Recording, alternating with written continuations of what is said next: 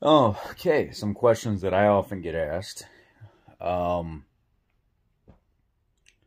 People ask me, what do I think about LS swaps, the LS crowd, the cult-like following that the LS followers all participate in with each other. I thought it was cool 10 years ago. I thought it was cool when my buddy got his 88 GT and swapped in a 6-liter twin turbo and, had 1,000 horsepower rig running around and was just destroying people. 10 years later, I don't think it's so cool anymore. I actually can't even really stand them.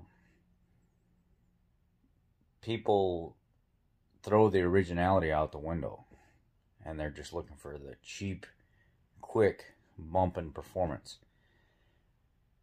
A way to get the vehicle going fast, and now all the builds look the same. All the engines look the same. All the LS swaps at a car meet or, a car show or something like that, where you get a bunch of hot rods and you look at them, they all look the same now under the hood. I like the guys that used to take the old Pontiac motors, the old Ford motors and stuff, and build them up and sleeve them and everything else. And, they had to put some serious dough into those things and make them all original, or, it would mean something to them. And they'd build them up. They'd make 1,000 horsepower, but they'd have to spend more money. Typically, more proud of what they have because of what they had to go through to get there. What do I think about the LS crowd? It's kind of played out, honestly. I know there's going to always be a need for cheap, fast performance. But at the end of the day, everybody's doing it. It's nothing cool anymore. You just have a fast car. Okay. You're in a hurry to go nowhere fast. If you're doing it on the street, it's illegal. So you get your shit taken from you anyway. So may as well make it cheap. So I guess the LS crowd would fit, because if you get your stuff impounded and taken, you could have lost a lot more if you were being authentic with it and kept the car original or whatever it may be. And I'm kind of one of those people that I could make an exception for an engine swap in a vehicle where it didn't belong, but I'm not really for that, to be honest with you. I like the Chevy engines to stay in the Chevys and the Ford engines to stay in the Fords, but that's just me.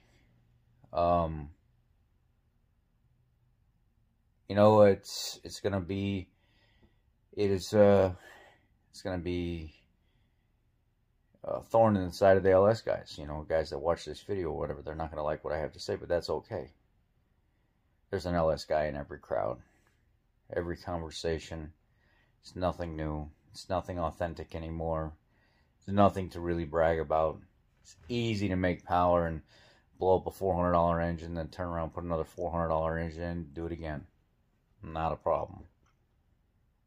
It's also nothing that's to be thought of as, man, wow, that's great that you were able to figure all that out and come up with this combination to make that kind of power and stuff. And no, you didn't, because it's already been done 1,000 times. So you just basically went by the manual, Aftermarket World's Handbook, and threw a bunch of stuff together and put a bunch of turbos and stuff on it and made it all work, and then sent something out to some guy, and he sent you a tune back and watched you driving around and stuff, and what everything looked like under boost, and then you sent it back to him, and he remapped everything and then sent it back to you. You put it back in the car, and now you got a race car.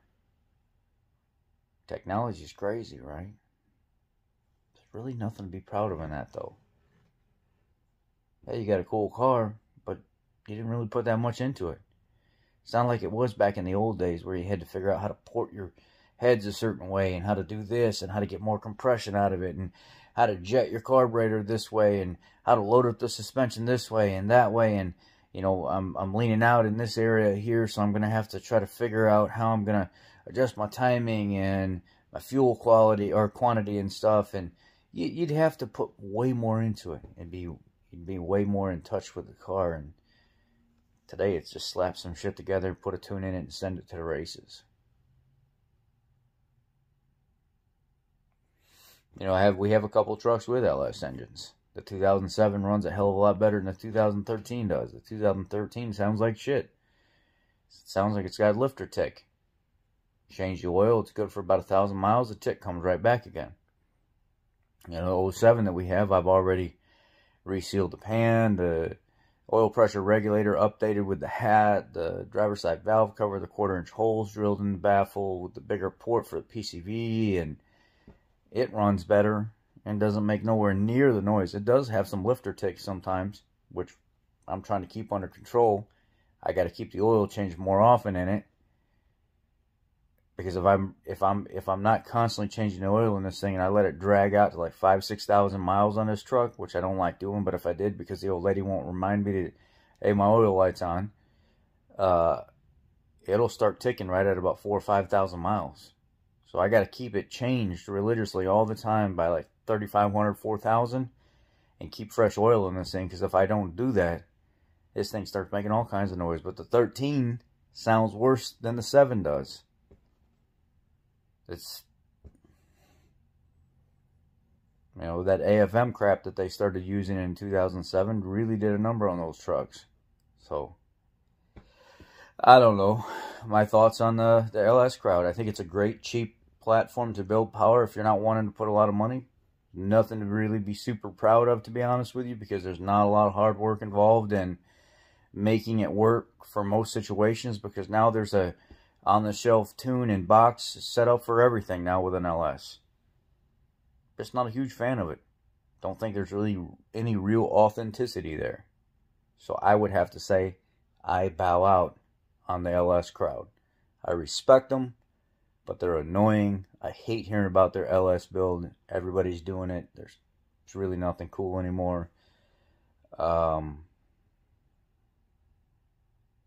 I like authenticity better. I like people that they're willing to work and make it work with what they have already in that vehicle, or something from that manufacturer that can go in that vehicle. So, yeah, the LS Crowd is not so cool to me. It's really not. 10, 15 years ago, sure. Now, nah, nothing to be cool. It's just really not cool. That's my thoughts on it, guys. You guys asked, I gave it to you. A lot of these questions come from TikTok, where people can actually ask me questions a lot more often, and I could actually take their question and pin it on the screen and then talk about their question, rather than what I'm having to do here is talk about it and then not show you guys the question. I hope you all have a great weekend. Be blessed.